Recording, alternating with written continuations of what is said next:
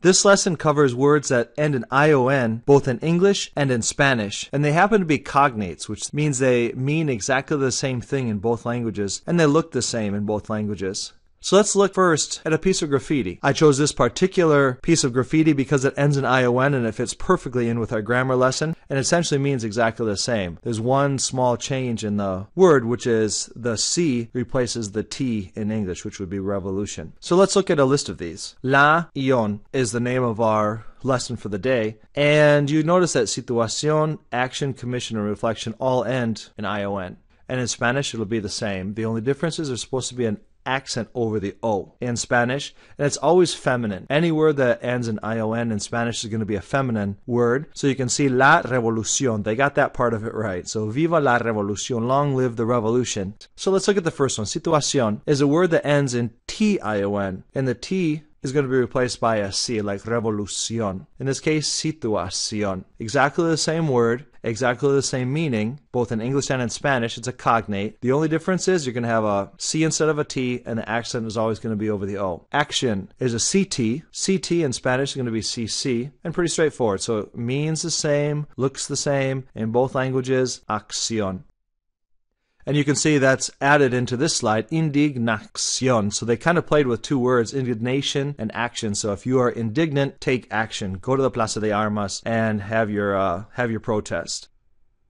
Commission, if a word ends in an S, it's going to end in an S. And notice commission in English has double M, double S, and only one in Spanish. Typically, for words in English, if they have a double letter, Spanish is going to remove those. It's not as necessary in Spanish. So they do have double letters in Spanish, but usually they're removed and made single letters. Comisión. Then we have a word like reflection, which should be CC because it's a CT in English, but it goes to an X instead. So we have reflexión. So that's kind of it's a smaller group of words that instead of having CC, you'll have an X. This is a chance now for you to do some practice. I'm going to have these three words up here for you. I want you to write the Spanish version off to the side. So take a second and write Spanish for information, education, and attention. And I'll give you the correct spelling of both those in about 10 seconds.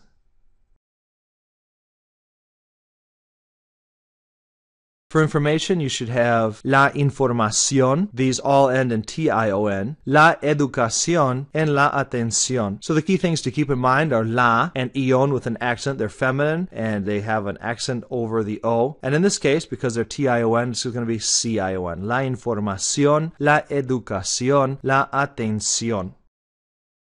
Three more for practice. Dirección, election, and construction. These all have CT. So I'm going to give you 10 seconds to write these out as practice on your sheet of paper.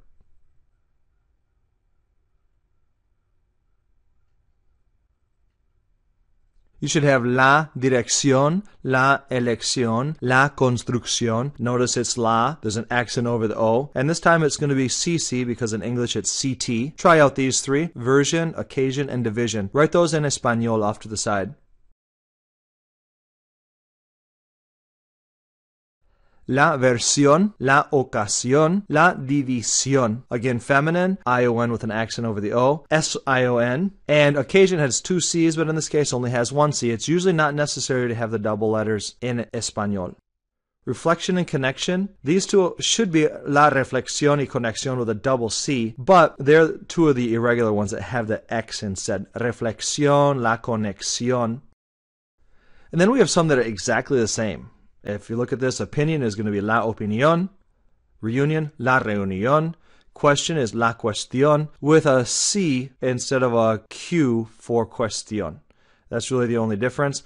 Going to be feminine, accent over the O, and the C instead of the Q. So you notice that some words in English are exactly the same. There's no difference. Just throw in an accent, you've got it. These three are a little different. Notice pressure, function, and population. They're all a little bit different. Pressure is not pressuro or something. It's la presión. Function should have a CC, but it doesn't. It's one C. And population has a B in there instead of a PU. Presión. Also another way to say presión is estrés. Pressure is the word for stress in Spanish, but a synonym is estrés. You can say I have a lot of presión or I have a lot of estrés.